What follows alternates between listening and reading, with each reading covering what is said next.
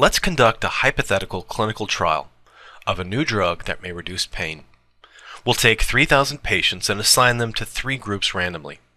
We'll give Group 1 no treatment. Group 2 will receive a sugar pill containing no active substances. And Group 3 will get our drug.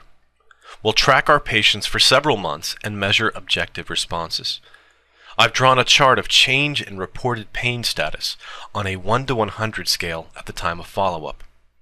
Notice that Group 1, our no treatment, has essentially no change. Group 3 shows some improvement, however small, but Group 2 shows the greatest response. Remember that this is the group that got only sugar pill. What should we conclude about our drug? What could cause such a difference between no treatment and a sugar pill? Is sugar an effective treatment for pain? Don't forget this example because we'll be coming back to it. Placebo describes our ability to respond to inactive substances or stimuli by way of suggestive guidance. A placebo sugar pill can be more effective at relieving pain than no sugar pill, even though the sugar is ineffective at biologically interfering with the pain response. The placebo response is measurable in subjective tests, like the Visual Analog Pain Survey, but it's also measurable in objective tests, like blood pressure and pulse rate. It has a real biological effect, and we shouldn't ignore it. This says a lot about our creative brain and the power it has over our biology. It takes an expectation and turns it into a reality. Many cultural traditions recognize this long before the advent of modern psychology, and healers have been using the placebo effect for non-life-threatening conditions for millennia. There's an interesting correlation between the nature of the placebo intervention and the degree of response. Medical research has established that placebo capsules are more effective than placebo in pill form.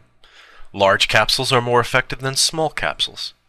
At the very top of effectiveness on the list are 2 placebo treatments, injection and acupuncture. It would seem the more intense the sensation of the placebo, the more confidence we gain from it, and the stronger the suggestion of efficacy.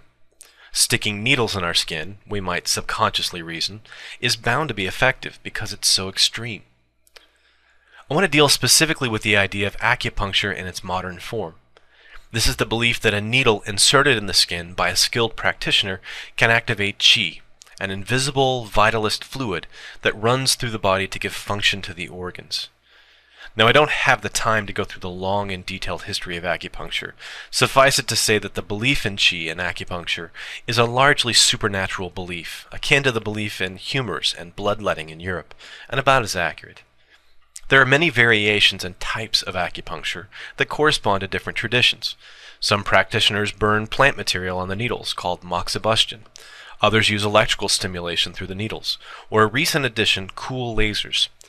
What is most important for this discussion is that an acupuncture session involves sitting quietly or laying quietly while a trusted authority figure shoves needles into your skin. There's a great deal of manual contact as the practitioner inserts the needles and applies certain motions, and a sense of relaxation. This creates an atmosphere of high suggestibility and a frequent painful stimuli followed by release, something that can stimulate the release of endorphins. We could also include acupressure here, which doesn't penetrate the skin but simply puts pressure on specific qi points.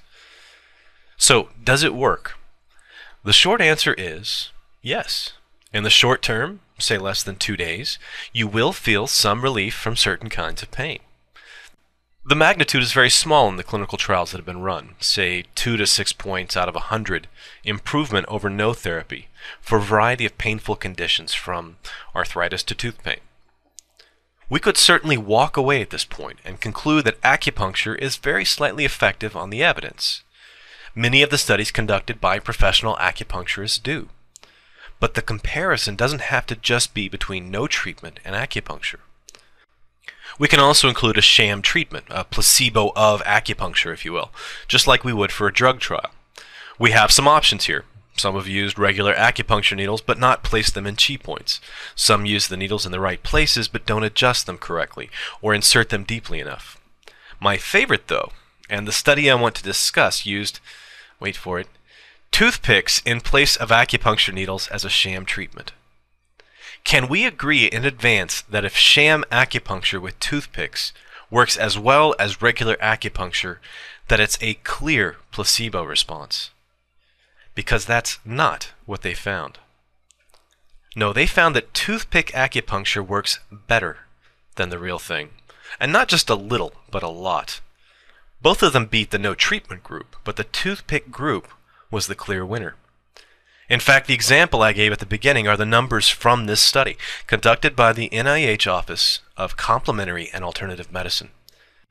The other placebo group often examined, the placement of needles not in chi meridians, but rather randomly, or improperly placed, or placed too shallow, often outcompete the conventional acupuncture in these types of randomized patient-blinded trials. If a drug company came up with these kinds of results, they would quietly slink away.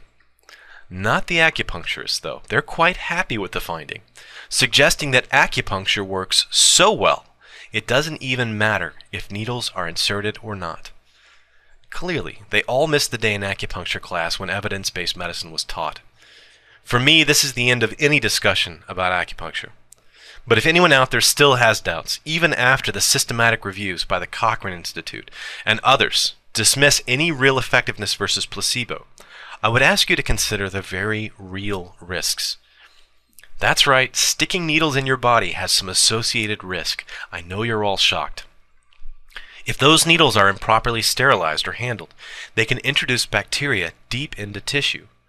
If they're inserted too deeply, they can puncture membranes like the lungs, the spine, and the heart. If they break off inside your tissue, removal may require surgery. So the possible side effects of acupuncture are infection, tissue and nerve damage, major surgery, and death. Is that worth a 2% reduction in pain? I don't think so. How likely are these adverse outcomes? In a survey of adverse events of acupuncture given to about 1,000 doctors and 200 acupuncturists in Finland in 1995, there were 25 cases of pneumothorax or punctured lung reported by doctors. This gives a prevalence in Finland of about 250 cases in about 5 million people, or 5 per 100,000 people. But the number of licensed acupuncturists in Finland is only about 500, and presumably they only treat a few thousand people, elevating the risk substantially for those who use the services. Now, not all pneumothorax are fatal. Many spontaneously heal, but there's a risk of lung collapse and very rapid death. There are numerous case reports too horrifying to list here. X-rays revealing broken needle points in the pericardium, post-mortem exams of spinal lining punctures, and even a few outbreaks of infection from needles called acupuncture mycobacteriosis that infected dozens of people. If you do go to get needles inserted, make sure the practitioner is at least licensed, uses disposable needles, and that they carefully sanitize both their hands and your skin. I'm not a fan of scare tactics, but I think a thoughtful examination of the risks and benefits do not support the use of acupuncture for pain management or any other condition. Placebo effect is a useful tool to be sure, but the next time you're tempted to visit an acupuncturist, perhaps you might pursue the more effective, less expensive, and probably safer alternative therapy. It's all natural, composed entirely of wood, and also good for holding olives in a martini. Thanks for watching.